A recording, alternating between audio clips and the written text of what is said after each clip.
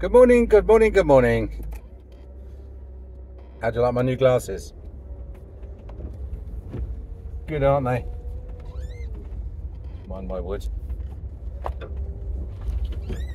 So, should we go the windy bends? Shall we go the fast way? Let's go the windy bends. You know, don't you, that I prefer the windy bends. It's a bit more, you know, scenic. Right. Now it's July, so because it's third week in July, of course it's raining. Although you will see some blue sky. There's a bit of blue sky up there to the left. I can see it. Don't know if you can see it. You can see it when we come around this bend. Anyway, how are you? Hope you're well. I'm well. We're still working away. Ooh. My back windscreen wiper's a bit scratchy. Look at that beautiful blue sky. Shame it's over there, isn't it? Not over here. Yeah, we're getting ready to have a couple of weeks off in August. We're at a funny stage, because you know two cyclists. Seriously? With 3 people. I mean, I think this is lovely. I think it's lovely that women cycle their children to school.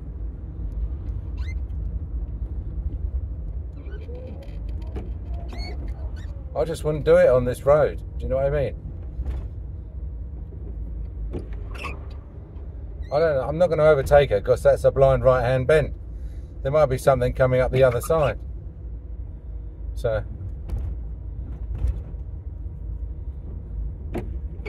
don't want to get too close.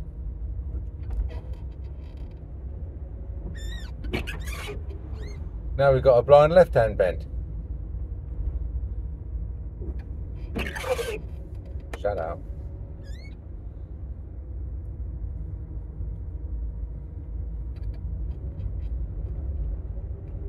Right, now we've got a bit of... I know you're saying it's a blind right-hand bend, but I have actually looked up the road and I could see that there was nothing on it. Oh my God, that was a bit of drama, wasn't it? A bit of drama there. Was I going to kill a woman and her child on a cycle? You notice these roads, they haven't even got pavements, right? Otherwise she would have been on the pavement. You don't even see pedestrians walking these roads.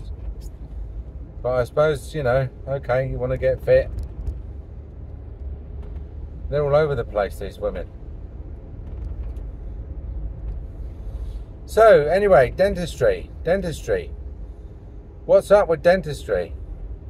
Do you know, it's just the massivest long period that I've ever been through with absolutely nothing happening at all. We've got a system in that isn't working, that's obviously broken and is breaking down.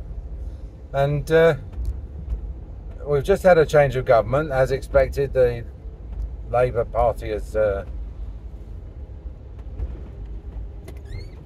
won with a massive majority. Yeah, you're going left, but I decided not to indicate. That's fine.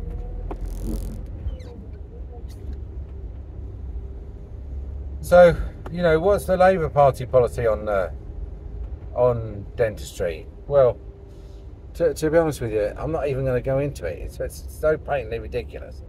As was the Conservatives' policy. I mean, I think that all you need to know about politics at the moment is that the population decided after 14 years that it's going to put the... why don't you just slow down and go round the inside of the corner, you pillock, instead of pulling out. Oh, anyway. I can make those comments. I used to be a cyclist, so I know I can. You know, I know you can tell from the. But so the population decided that the Conservatives deserved five years on the naughty step, and that they don't care who they're going to vote for. In fact, they didn't have anybody to vote for. Hence the large number who voted for the Liberal Democrats, because they're like, well, we've got nobody to vote for, we might as well vote for someone we've never voted for. So Farage got more votes than the Liberal Democrats, but got practically no seats. The Democrats got fewer votes than Farage and got a ton of seats. This is how crazy our system is.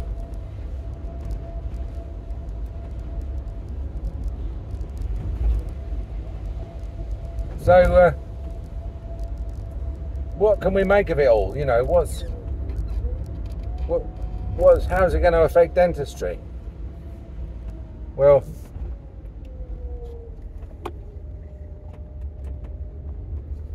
it's all macroeconomic, I think. I don't think, you know, this idea of giving dentists golden hellos and various sort of interference in a micromanagerial type way into the services is not going to make any difference. Let's not forget that it was the macroeconomic change to the UDA system, into the UDA system, that caused the gradual collapse of NHS provision in any case. So can we expect another change of that magnitude, you know? And at the moment, the only change of any magnitude that I can think that might solve the system will be to literally go back to the system as it was in 1988. Or the system as it was in even 1984, 1982, when I qualified, you know, a fee for item type system. But I can't, I can't see anyone with any imagination coming forward, because policy in dentistry, as we all know now, is driven by the Chief Dental Officer.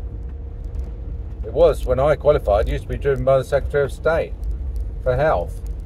And then it was handed down to the Ministers for Health, the Rosie Wintertons of the world.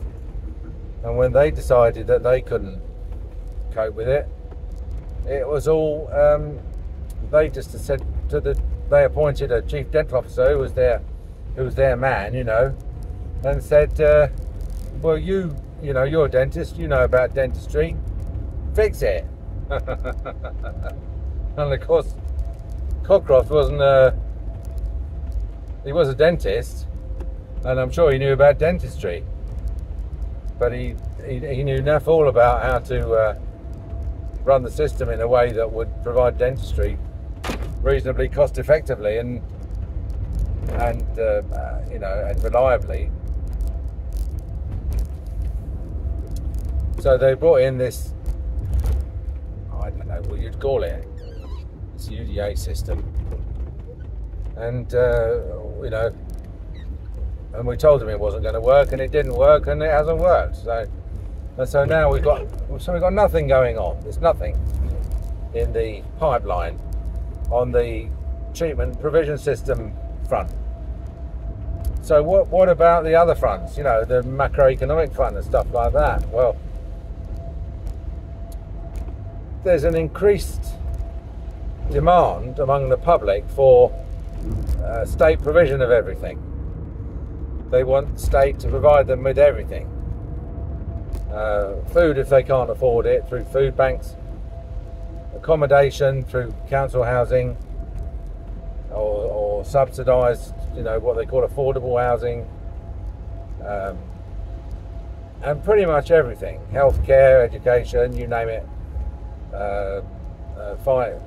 Foreign wars, not so popular amongst the population, but people see their money being siphoned off in that way. And every problem in society is dealt with by another demand on the government to do something about it, with a capital S. Well, the current thing that they're banging on about is the fact that you can get child benefit for 1 or 2 children, but if you've got 3 or 4 or more children, you don't get child benefit for the 3rd, 4th or whatever child. There's a cap on 2 children for the purposes of child benefit. Now, I mean, this goes back a bit to the Tories' idea that the lower class are breeders, and that they shouldn't be rewarded for having massive families, which then have to be paid for by the state. So they sort of were quite happy theoretically with limiting benefits to children, to those who just had 2 children, the typical happy mum, dad, boy and a girl. So, but the problem the Labour government's got is they've got 2 problems. One is that they can't afford it, or I'll just come back to that. The second problem is that it would take 500,000 children out of poverty, and that really obviously depends on what your definition of poverty is, but by the current definition, apparently 500,000 children will be taken out of poverty. If they abolish that, it's only a few £100 but it takes them over the line, the finish line. And then but the problem of affordability is that they did say before they got elected that they wouldn't do it because they can't say where the money would come from. And for Labour governments, this is always a big problem, because I remember my parents saying to me, Labour government, tax and spend, that's all they do. And that's, to be honest with you, that's mostly what they've done.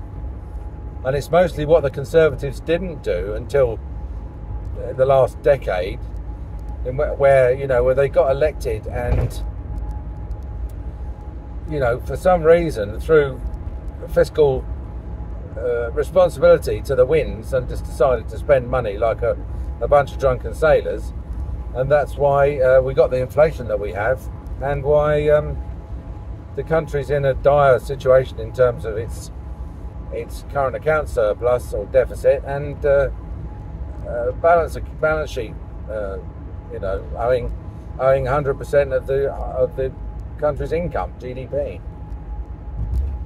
So we've got a choice between 2 tax and spend governments, and I think people, that's why I say they looked at it and they said, well, for this election, to be honest with you, it doesn't matter who we vote for. So we'd rather vote for the other lot, because then the Tories will possibly, not at all probably, but possibly decide that they want to think about some principles such as balancing the budget, and going back to this would be great, going back to some sort of hard money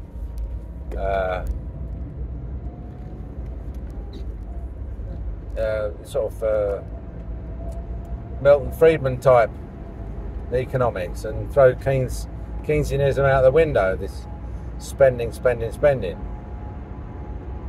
What was it? The Vivian Nichols approach to government.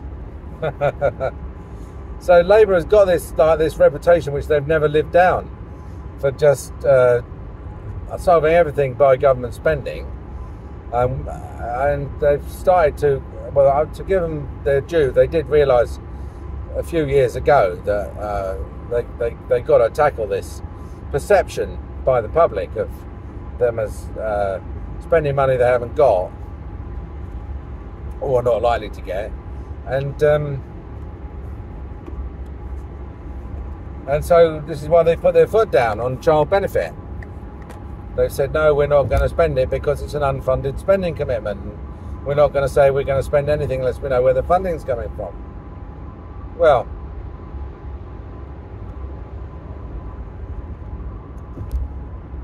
it's about 5 billion, which I tend to be honest with you, in terms of the government, that's probably is a rounding error really in terms of their budget, but would leave them open to a massive amount of criticism if they suddenly caved, because it would look like the first thing they did when they got into government was come under a bit of pressure and immediately caved and decided to spend some money that they said they weren't going to spend and haven't got. So there's no way they're going to do that. But then on the other hand, they've got this 500,000 children out of poverty problem, people saying, well, what's the Labour government for if it's not to get 500,000 children out of poverty straight away?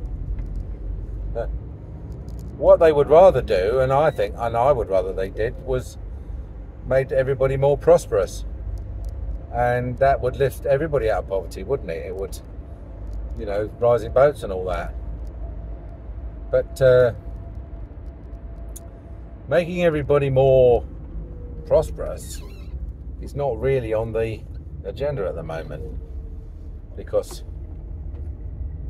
as we have discussed in the past on Economics with Angry, the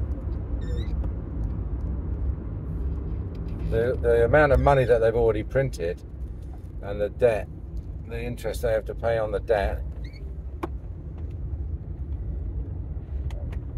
and that means that they've got a problem with inflation. The money supply has been inflated, purchasing power of pounds gone down,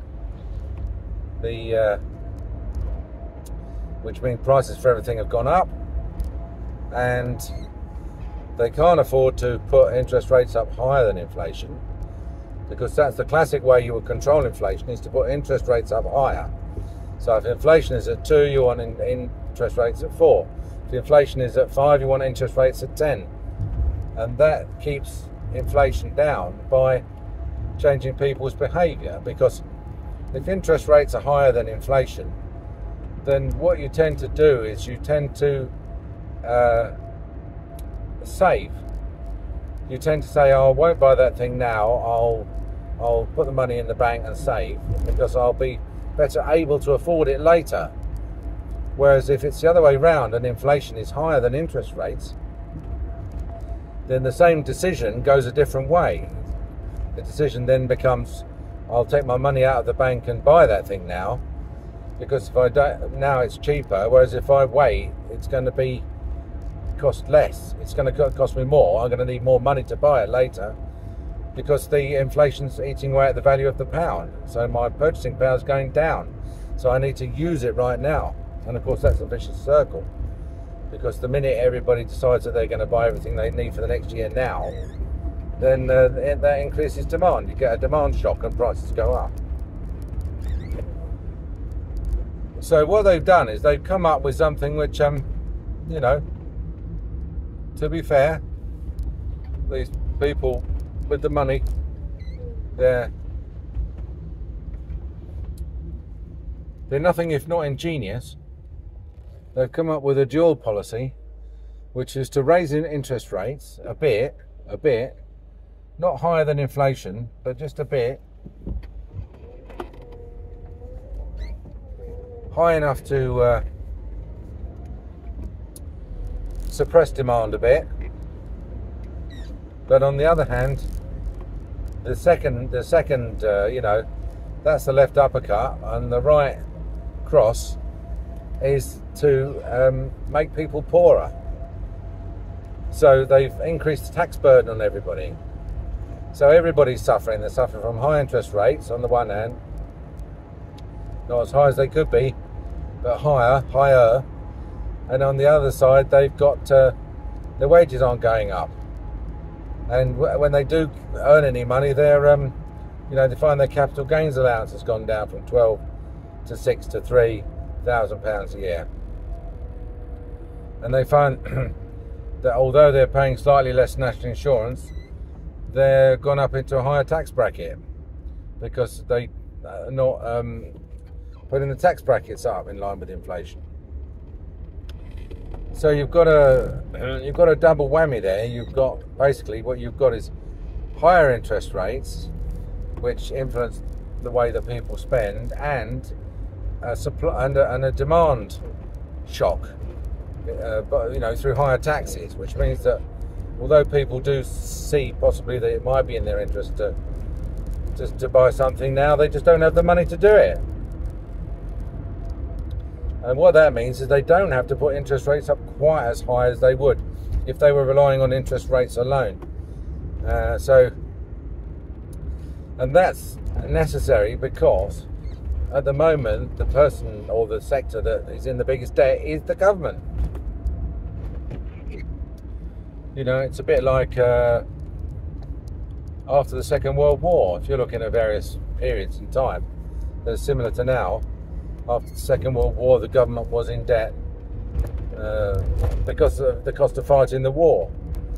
Now, the period that everyone compares now with is the 70s, because most people who are alive can't really remember the inflation after the Second World War, or how the government reduced the debt, because we were still on the gold standard, so they had no option of just inflating it away, which is what they're doing now. But in the 70s, people are, well, we had high inflation in the 70s, etc., etc. They talk about it like having the flu, you know, as though they don't really understand where it came from. They don't understand that it came from government printing of money. And of course that's quite understandable, because no one's telling them that. Well, I'm the only bugger telling them. The mainstream media is calling it Putin's inflation, or saying that it's a supply shock from the Ukraine war, even though gas prices are the same or lower than they were before the Ukraine war and Russian sanctions and stuff like that. And we get most of our gas from Norway, not Russia. You know, Germany was more affected by it than we were in that respect. So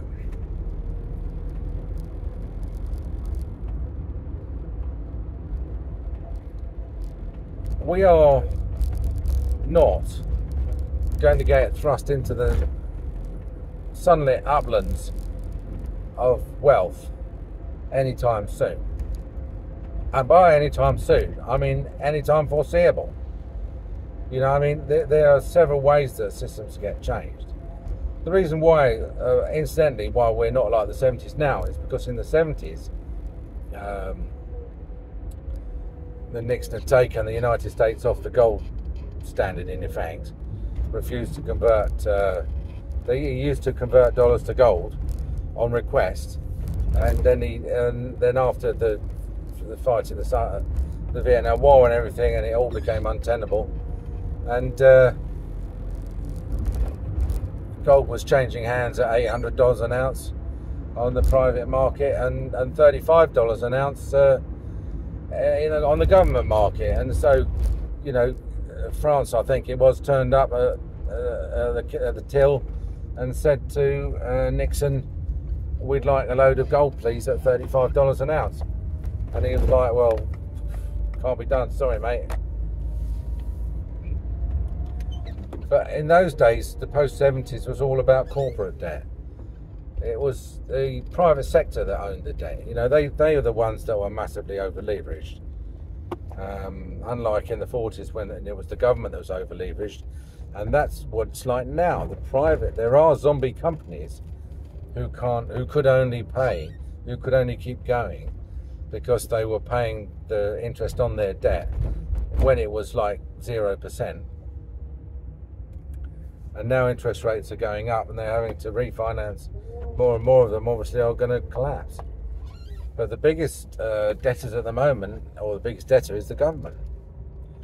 And that's why the government can't allow interest rates to go up to 10% or whatever, you know, to conquer inflation. 4% is you know, pretty much on the edge of what's affordable for them. So yeah, so no hope and no hope in sight, as Fred is the message today. But if I think of anything, you know, there are some good things about dentistry that mean that we are going to be a little bit immune to this. So perhaps I'll cover those on the way home. Okay, nice to talk to you. Bye.